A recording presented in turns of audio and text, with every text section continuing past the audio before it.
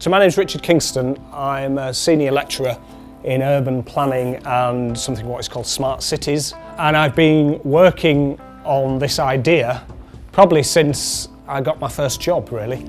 This was set up in August last year officially, and we're just now signing contracts with Taylor Wimpey.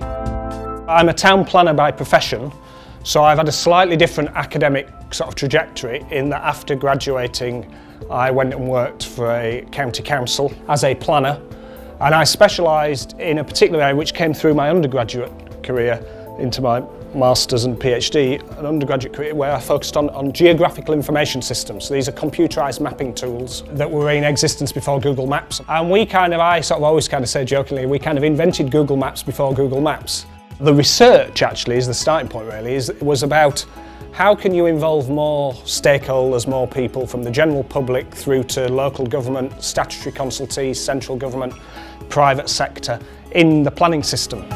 I saw a job advertised for an ESRC postdoc at the University of Leeds at the time for someone who could do GIS but knew about public participation in planning and also could use GIS as well. So I applied for this, and this was 1996-97 when we first put GIS on the internet. So we developed some software that hadn't really been done before. And in 2004-05 I remember having a meeting with someone in UMIP, and I said, look, I've got this great idea, we've got this software, it'll engage lots of people, we think people will want to buy our service. And that's where things sort of came to a halt. So I was essentially saying that I was selling a service. The software that sits behind all this we give away for free. We were saying, or were wanting to say, it's the service that you are paying for. So Geographical Information Systems, the market leader is a company called ESRI, have 90% of the global market, but it costs tens of thousands of pounds for this software, and research has shown that most people only use 10% of its functionality. So what we're doing is just offering that 10% of functionality that the client requires.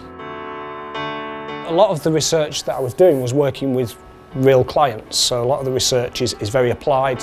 UMIP put a call out for the Energy Innovation Fund, I think it was, what was that, 2010? £1 million up for grabs. They were going to fund 10 projects, so you could get £100,000 each, where you had to come up with some innovative idea of how you could help the electricity utility sector solve particular problems. So working with a Scottish and Southern Energy, we developed a part of the toolkit which we always promised them that no matter what the problem was, so long as it had some geographical element, we could build some technology to fit their particular need. So it's a bespoke piece of software that gets rebuilt every time for the specific client. Our unique selling point for this, that is what's interested a lot of our clients, is the fact that we deliver a very specific solution to meet their requirements. We're open to whatever the company wants to do. I mean, the client is actually Cranfield University on a project at the moment that is a NERC-funded project, but we're running it through this because for me, a lot of the work we started to do, another part of this as well, was it was stopping being research and it was just turning the handle. It was another GIS online mapping tool with just a different set of data to the previous version, but from my point of view that wasn't anything about new research, it was just another application of what we'd done 5 or 6 years ago, and to me that sits in the company because I'm not going to publish a paper from that. So we can go into companies and say we can offer you this, this and this that others are not fully aware of yet.